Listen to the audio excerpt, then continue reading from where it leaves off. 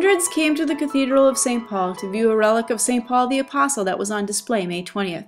The relic is a symbol of a special spiritual bond between the cathedral and the Basilica of St. Paul outside the walls in Rome, the location of the tomb of St. Paul.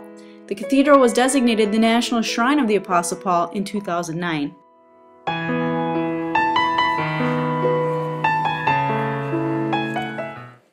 Well, the relic is actually a sign of something even more significant, as special as this is a stone removed right there from the tomb of the Apostle Paul, after which our city and cathedral are named, and patron of our archdiocese. There's a spiritual closeness that it symbolizes, and that's what the Vatican's decree of a bond of spiritual affinity means.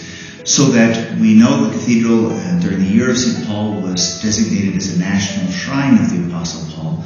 Now this designation by the Vatican means that pilgrims who come here, now whether that's parishioners who are coming for their regular Mass or people from around the archdiocese or people from around the country, they come to pray here at the cathedral, receive all the same graces as if they had made that pilgrimage all the way to Rome, to the tomb of Paul at the Basilica of St. Paul outside the walls. So that's the spiritual closeness that I think is the most special treasure that we've received. And then this beautiful relic is a sign of that closeness.